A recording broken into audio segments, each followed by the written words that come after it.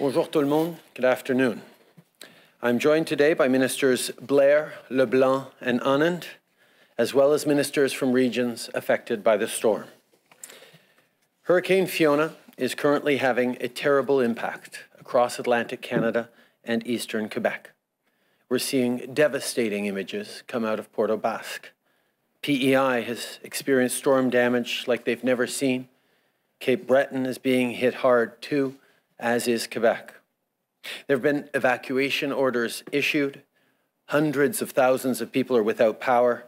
There are reports of roads washed out and homes destroyed. We've all seen the images. This is a very powerful and dangerous storm. We're thinking first and foremost of the people who've had a terrifying past 12 hours. People who've seen their homes washed away, seen the winds rip schools, roofs off.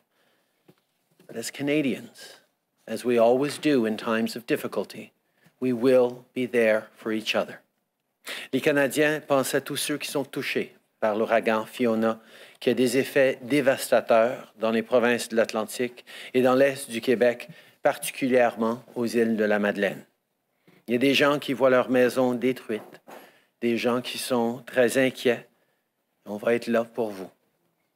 On continue de suivre la situation de très près et, bien sûr, le gouvernement fédéral est là pour offrir du soutien aux provinces avec des ressources additionnelles. I will, of course, no longer be attending the state funeral in Japan, and our government is fully engaged in supporting Canadians through this major storm. I've spoken with Premiers Fury, King, Higgs, Houston, and Legault. I've told them that if there is anything the federal government can do to help, we will be there. Earlier today, I convened the Incident Response Group, and our government is standing ready to support provinces with any necessary resources. We've approved Nova Scotia's request for federal assistance and will deploy the Canadian Armed Forces to assist in assessment and cleanup and stand ready to do more.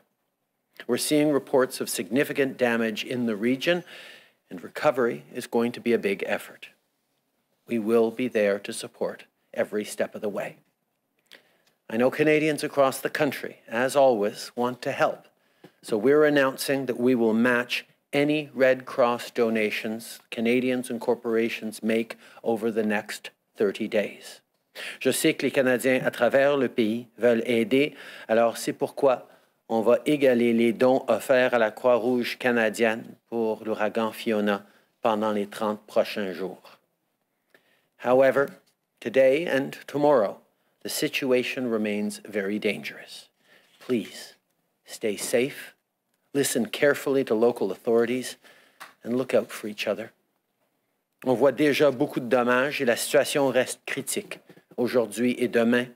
J'encourage tout le monde à continuer d'écouter les autorités locales et de faire tout ce qu'il faut pour rester en sécurité.